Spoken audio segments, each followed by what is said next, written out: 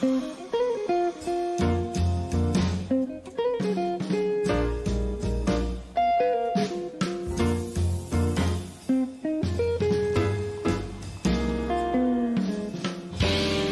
years are expected to be the most exciting time of a young person's life.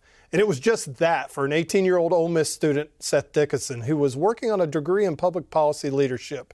But that all came crashing down on March 14, 2015, when suddenly he suffered the most unlikely medical incident that nearly cost him his life. Now, 4 years later, Seth has an incredible story of hope, healing, and sheer determination.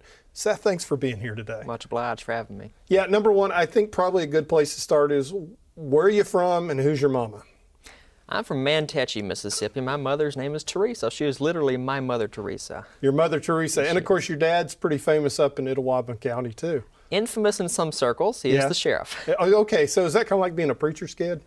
Well, my preacher was actually my grandfather growing up, so... Oh, wow. So you had all kinds of opportunity to be evil. Well, I couldn't go 1 mile over the speed limit or go $1 under the tithes, so I was always kind of watched. You was always in trouble. So when you were growing up, what did you think you were going to be when you grew up?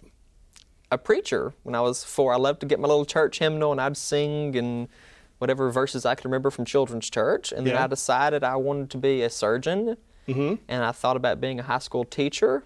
And I realized I'm not smart enough to be a surgeon, and I don't have the patience that Mississippi teachers have. That's right. And then I moved on, decided I wanted to be a banker. Numbers got involved again, and I decided I'm going to be a lawyer. You got the suit and the tie, though.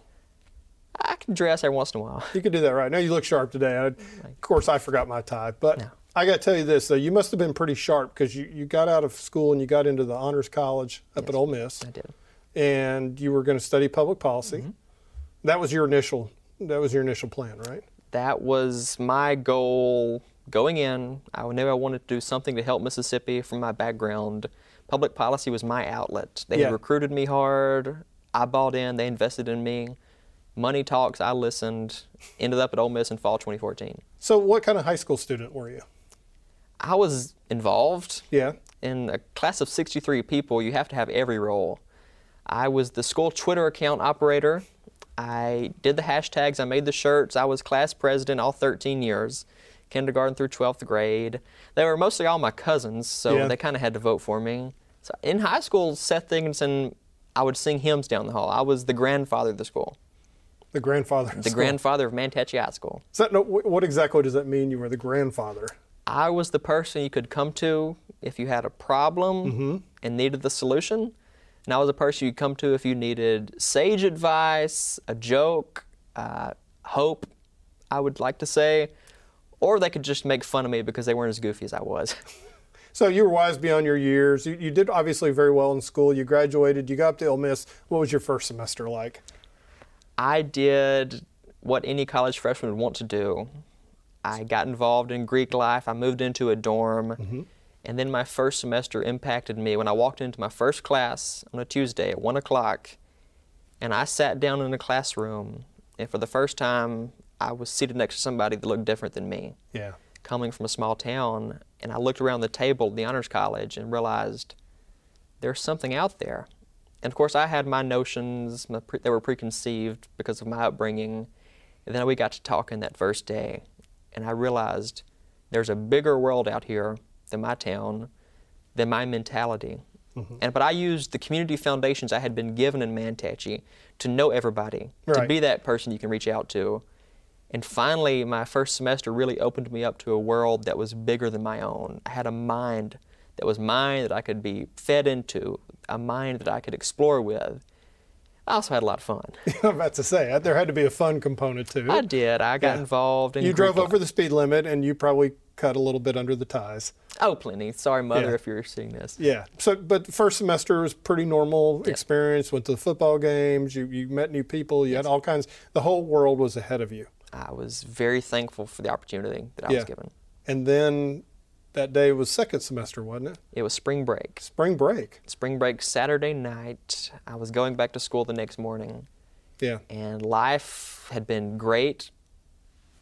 Things were okay. Things were happy. It was a normal day. I was packing my stuff back up to go, and I get a headache. And that was March 14th, 2015.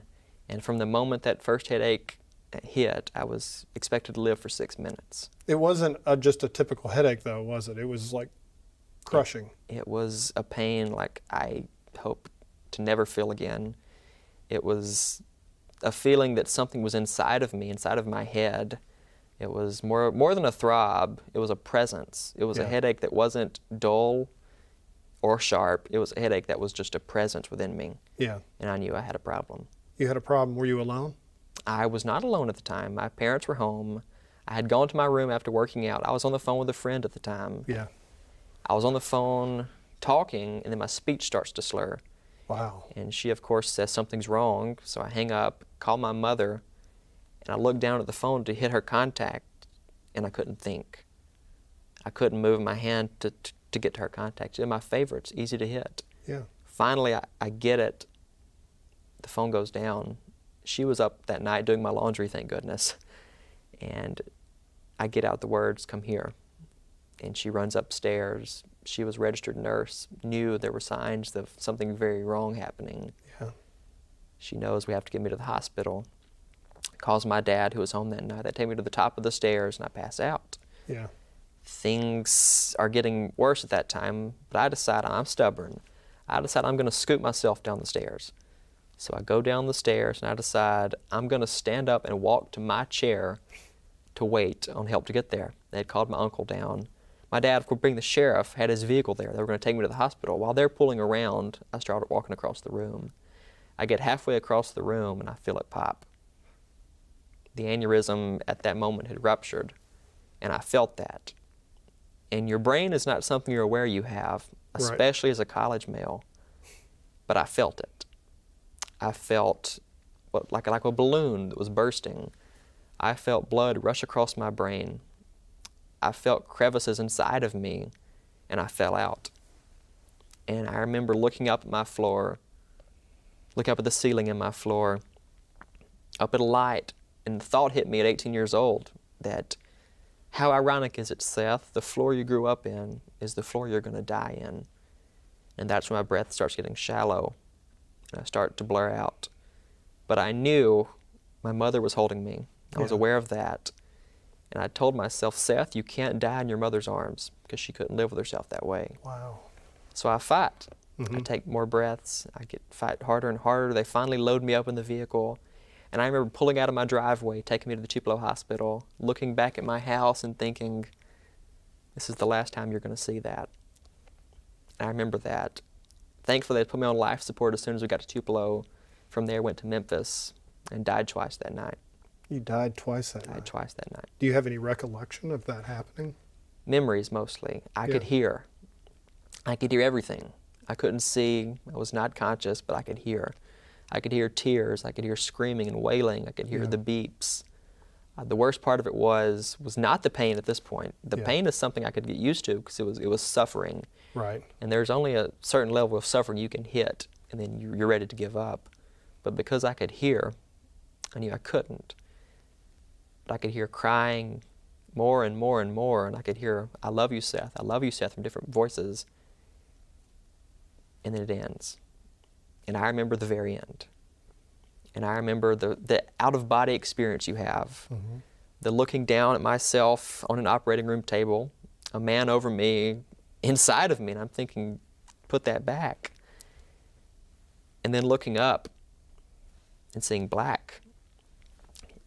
And that's when I got really cold and it hit me, it's over. Wow. And then memories start playing back, and you have the experience of your life all over again. Yeah. And I finally see my life picking up and going faster and faster. I'm in high school again. I'm back at college. I'm going through a rush. I'm doing all the things a freshman would do. And then it comes up to that day. And I see memories that I had just lived recently. And I think to myself, you've got to slow down. And then it goes black again. There's nothing left. And I think, now what? But I look up again. And at the very end, I saw my regrets. I saw every regret I had ever had. I saw memories that I never made. I saw chances I never took. I saw times I was mad and shouldn't have been. I saw times I should have said, "I love you" to somebody. And the rest is history. You know, the rest is history. You obviously did survive. I did. But how long were you out? I was out, I believe, 6 days. You were in a coma, right? Yes. Yeah, you were in a coma. I still am amazed that, number one, thank goodness your dad was the sheriff, and he probably drove 900 miles an hour to Yes. Tupelo to get you there. How did they get you? Did they helicopter you to Memphis, or They were going to, but the weather. the weather was bad, so you ended up there? But you were able to get care in time. Yes. That literally saved your life, too. I had access to a good hospital. You had access, which is very important, and we'll talk about that a little bit later because that's become a passion of Yes. yours. So you were out for 6 days. You have no memory of that. I could hear. You could hear. I could hear. Wow. I could hear, and I remember hearing things, and I remember the memories of people being around me and talking to me and voices. Yeah. And then I come to. And that's when I knew something's got to go. I realized I was paralyzed. And you were mute, too. You couldn't speak. You couldn't move. I couldn't do anything, but I could think. You could think. From that first day in the Honors College, going back to that, I could think. Right. I had a mind. I was trapped inside of my own body, but I had a mind that was as free as ever. So what did you do? I mean, did you recite poetry? What did you do to start thinking? Because you were laying there thinking, okay, I've got to figure out how to pull myself out of this. Mostly I felt sorry for myself. Okay, I was going to ask. Yeah. I was going to ask because I didn't think you were totally Superman. Oh, no. But you did. I mean self-pity, which is completely logical. I would hope. Because you're 18 years old and you suddenly are trapped and paralyzed. I went through every emotion, mostly anger. Yeah. There's no way I was not resilient in those moments. I was broken, and I knew it. But as soon as I could get up again and think, that's when it came to a head, I would say, that I was going to fight. Yeah. I was going to say, because obviously there was some resilience already built in there. But at what point did you just say, you know what, this is not who Seth Dickinson is. I'm not going to lay here for the rest of my life.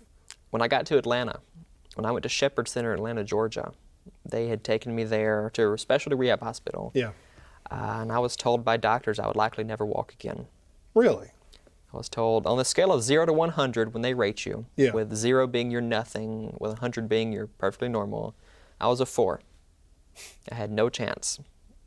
And after they told me that, I decided that's not who I'm going to be. Right. I'm not going to be somebody who sits here. So I was lying in my bed one night, looking up at the hospital room ceiling, all I could do, and a thought hit me, and it was the thought that ultimately changed my life and got me back here. What was that thought? That thought, looking up while feeling sorry for myself, was that, Seth, while you're trapped in your own body, there are Mississippians who are trapped in their circumstances too. Whether that be poverty or poor education, my background in public policy, I knew what the problems were, and I was in my own kind of problem. And I realized I'm trapped. They're trapped too. I can't feel sorry for myself. If they're not going to feel sorry for their selves, they're going to live with it. It's my job to give my background, my rhetoric that I now had, with their reality, to get out of here, to fight and get back to Mississippi. So that next day, I was fighting. What was the first thing that you did? The first thing I did, actually, when I could speak again, I told my nurse to put me in my chair, the wheelchair, roll me up to the mirror. She rolled me to the mirror. I looked at myself in that mirror. And being a good Ole Miss rebel, I asked myself, Seth, are you ready? And through my actions, Mr. Ramsey, I answered, hell yeah, damn right. So every morning, that's been my tradition since that day. Every time I get up in the morning, did it today. Go to the mirror, look myself in the eye and say, Seth, are you ready? And through my actions, whether it be here in Jackson, in Oxford, in the law school, talking to somebody on the side of the road, I hope that my actions will always be, hell yeah, damn right. You had obviously some very special people in your lives, your parents, your family, your friends. Talk about, did you have any special mentors? Yes. I would like to say that I am nothing without the people that poured into me. Yeah. I did none of this by myself. I had good doctors, I had good nurses. Just because I'm stubborn doesn't make me special. Yeah. It's because of the people that cared about me, people like my parents, people like Dr. Ryan Upshaw at Ole Miss, Dr. Bob Brown, the faculty and staff that cared enough about me to remind me that even though I'm in my lowest of low, there's a mountaintop to get back to Ole Miss, to finish up, to fulfill my goals. It's people like that that made me who I am. How long did it take you to get from Atlanta back to Oxford? Well, I was discharged in July from Atlanta. I went back that fall. I was told I couldn't go back to school. So I did what any stubborn Mississippian would do, and I enrolled myself in online classes. And actually, the therapist that told me I would not go back to school, I sent her my report card of those online classes with the writing "Pucker Up, Sweetheart" on it, because the last thing I had told her was to kiss a certain part of me. And then I was back in Oxford in January. Back in January. So 9 months later. I saw a quote from you, said you're not disabled, you're differently abled. Yes. Yes. So you realized, okay, I've got a different paradigm here, but I'm going to make the most out of what I've got. Right. When life gives you lemons, you get that Mississippi sweet in there and you make lemonade. Make lemonade.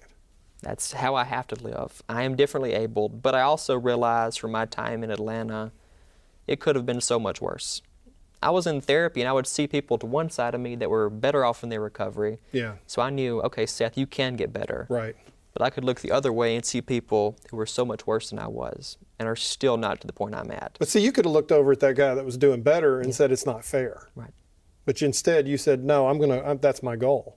I'm not here to match him. I'm not here to beat him. I'm here to join him. Right. Just like them, the person on the other side that was worse than me, I can remember the point when I was that bad off. I'm going to be on their level too. I'm going to get better, but not forget where I've been. So Seth 1.0, the old you versus the new you, what would you say would be the biggest shift that you've experienced? Well, I think I'm better looking now. But I would say that Seth 1.0 was a lot more closed-minded. Yeah. Seth 1.0 didn't have the experience of knowing what it feels like to die with regrets. Right. Seth 1.0 was not as compassionate. Seth 1.0 did not care as much. Seth 1.0 lived his life like it was another fleet in the wind. Yeah. Seth 2.0 knows this is my second chance and I have to do something with it. This is not going to be for naught. I've been given my life charge and I'm going to use it, I hope.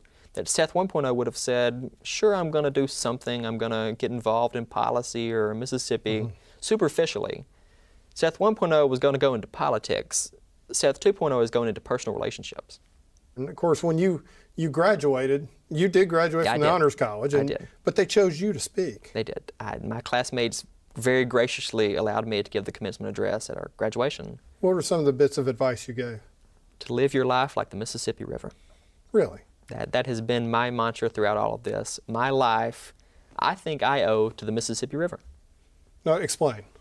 So to me, and I had this thought a lot when I was thinking in therapy, I love the metaphor of a river, especially the Mississippi River. Because if you think about it, we all start out like a stream. We all start from some one point.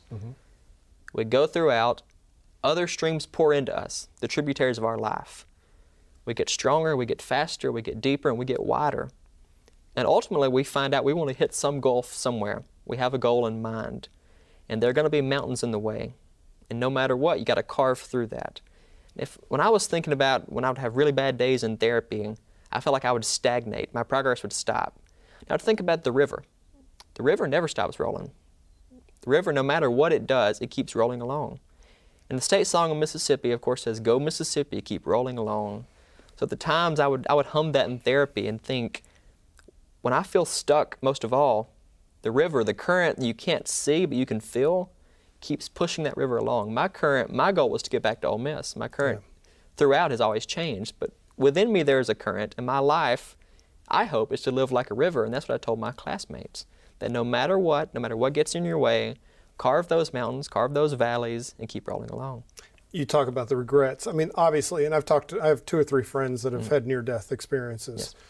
And they have the same type thing, that they literally, it was almost like a list on a wall of the things that they really regretted to doing. Yes. Do you have a list of things that you're like, okay, that you look at every once in a while going, okay, I need to make sure I do this, this, this, and this? I do. It's an active list. It is. I try not to do the comparison between who I was then and now. Right. But I do hearken back to say, there are things then that I try to apply now. Yeah. And this list is more of an active prompt, I would say. It's more of a paragraph, a thesis sentence to my life story. And I'll try to live by that charge. I would think it's like somebody lit a pilot light in you, I would imagine. Yeah. Somebody, the good Lord. Exactly. In my faith. I am very, very, very blessed. Yeah. He put within me a light, and I hope to let this little light shine. You graduate, of course, I mean, graduating obviously from the Honors College and getting a PPL degree, that's not easy. And you did it while doing rehab, while recovering. Obviously, it did not affect your cognitive skills, even though you've had some physical. I mean, you were able to think. You weren't blurry thinking or anything early on, were you? Not after. Well, early on I was. But after a point when I got my first real thought of my charge of life, I was focused. Okay, you were focused at that point. So you graduated. And why did you decide on law school? That's my outlet. I love the way words can influence people. Right. In Mississippi, I know our legal system. My dad being in law enforcement, me looking at the more public policy side of it, laws impact people, good or bad. Law school at Ole Miss to me was staying in Mississippi, staying plugged in, knowing our laws and our system so I can give back in the way I know best, which is to use words. We talk a lot about brain drain in Mississippi. You seem to be committed to the state. Yes. Yeah. In what way? Well, I've had my brain literally drained. I'm committed to the state of Mississippi in the ways of healthcare and higher education as being our main impetus to growth. I think, for me, leaving Mississippi is not an option. I will travel. I believe exposure is a good thing, but I think it takes at least one person saying, I'm not going to leave. I'm very fortunate Ole Miss is a great law school. Yeah. We have many firms out of Mississippi looking at our students. But I know that I need to stay here. I feel a personal conviction to Mississippi. You also reach out to people too, don't you? Yes. Yeah. I have since August 20th, 2014 made 2 new friends every day, except the days I was in a coma. I think I might have an excuse for that one though. Oh, you were probably making friends. You're at least listening to them. Oh yeah. I think it's fascinating though that you said that when you were in the coma you could hear voices. Yes. I could hear everything they said. I can remember many of those things. The prayers. The quiet tidings, the why God, why. Hearing that and then internalizing it, this is why. This is me new. Seth 2.0, this is why. Why God, why? To make a difference, I think. Right. That's so important to reframe something like that because you could literally have fallen into a pity party not coming out. Yeah, and I did. Yeah. I mean, that's perfectly normal, but you're not sitting right now serving snacks. No. It was a pity party. Pity festival in many points. Yeah. And then I realized, because of perspective, pity has nothing on perspective. Right. Looking one way and saying you can get better, the other way it could be so much worse, that's perspective. My perspective now that I'm back in Mississippi in the situation that many of our people are in, the perspective is that I've been privileged. I know my privilege. Yeah. I realize it, I understand it, and I'm going to use it. It sounds like it also gave you empathy. In many, yes. Yeah. Yes. I have no choice but to be empathetic, and I'm so thankful for that. In many ways, I am truly thankful that I had a stroke, which... Wow, not many people say that. I am thankful that my life was changed this way. Did they ever figure out, was this something that was congenital, or what did they ever figure out what caused it? Yes. So I was born with arteriovenous malformation, or AVM. Mm-hmm. It was the equivalent of a brain tumor made of arteries and veins. Really? Like a ball of yarn of your arteries and veins get all tangled up together. It was the size of about 2 of my fists inside of my brain. Really? I never knew I had it. My brain had grown around it. Wow. And then just that you'd worked out that day and just something snapped. And my blood pressure got up, an aneurysm formed, like a perforated paper towel. The first part of it starts tearing, the rest of it comes with it. Wow. So I was born with this. So what's Seth's future? Seth's future for me, I'm going to stay here. Yeah. That's baseline, that's bottom line. My foundation is here. Right. Getting involved in healthcare, higher education, getting involved in policy in Mississippi, networking with other Mississippians, going out, hearing their problems, other young Mississippians, those who want to get involved in public sector. Not making this the Seth show, making this the Mississippi story. Right. That's what I want to do. I want to talk to people. I don't want to be on the billboards. I want to be in the boardrooms. I want to be talking to people in hardware stores as I do. How about this? Let's talk about the hardware stores, because aren't you making it a goal to see about every hardware store you can see? There is a hardware store in every county of Mississippi. It is my goal to hit all of them and have a cup of coffee. So I will visit, by the time I graduate law school, all 82 counties, stop at a hardware store in each, have a cup of coffee, talk to the people in a hardware store. I was taught by my grandfather growing up, if you want to know what people are frustrated with, talk to them while they're building something. That's what I like to do.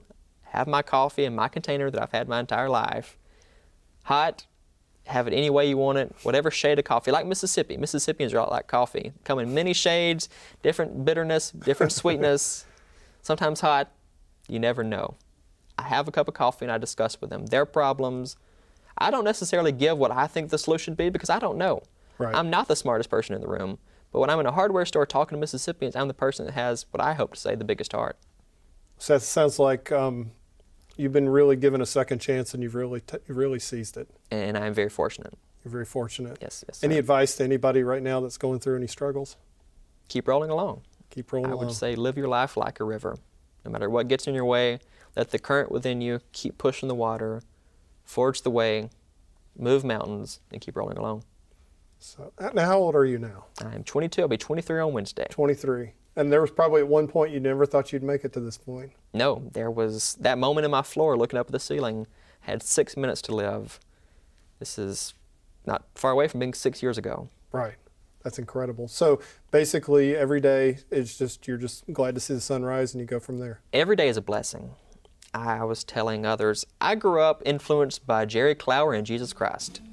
One taught me the power of laughter, the other one taught me the power of love. In my life, every day, is to live a little bit like Jerry Clower and a lot like Jesus Christ. Yeah, you were telling me on the way down here today, you were listening to Jerry Clower on the way. I love the stories of Southern folk, Mississippians, living life. Everything has a meaning to it. Somewhere deep within Aesop has his fables, Mississippians, we have our life. Well, Seth, thank you for sharing your story with us today. This has been incredible. I am much obliged for you having me.